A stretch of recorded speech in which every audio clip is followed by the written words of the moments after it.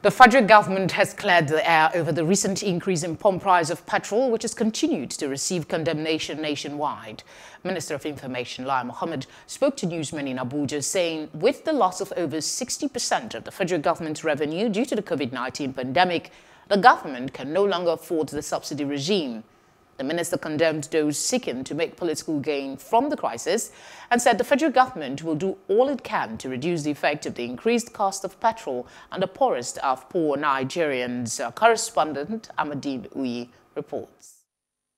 The emergency press conference was called by the Minister of Information, Lai Mohammed, the Minister of State for Petroleum Resources, Temipre Silva, and the Minister of Power, Salih Maman. It was supposed to clear the air on the recent increase in pump price of petroleum and increase in electricity tariff. The ministers all admitted that Nigeria's situation had become dire, thus the decision by government. If you have a situation, even privately, where you have lost 60% of your income, due to no fault of yours, strictly speaking, because in the whole world, nobody prepared for COVID-19. COVID-19 happened on us and immediately eroded demand for our product, our most important product, which is crude oil. Demand for crude oil completely dropped because most countries, all countries in the world, were on lockdown at the same time. I mean, that is very easy for all of us to understand.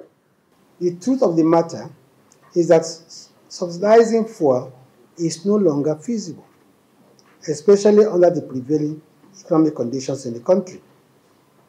The government simply can no longer afford fuel subsidy, as revenues and foreign exchange earnings are falling by almost 60% due to the downturn in the fortunes of the oil sector.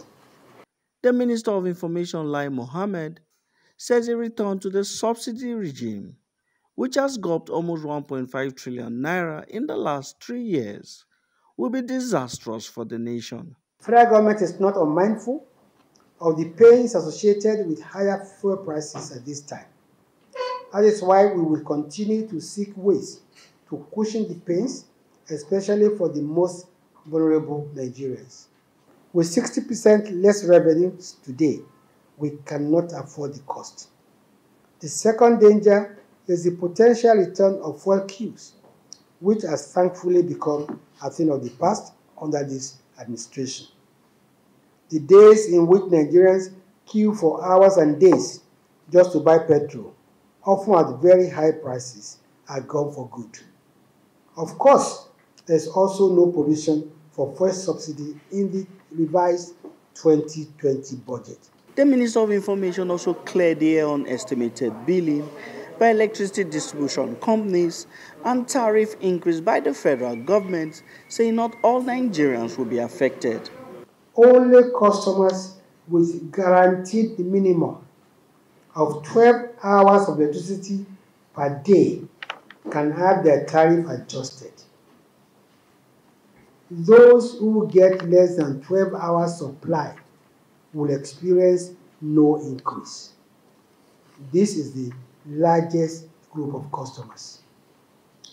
NERC will also strictly enforce the capping regulation to ensure that unmetered customers are not charged beyond the metered customers in the neighborhood.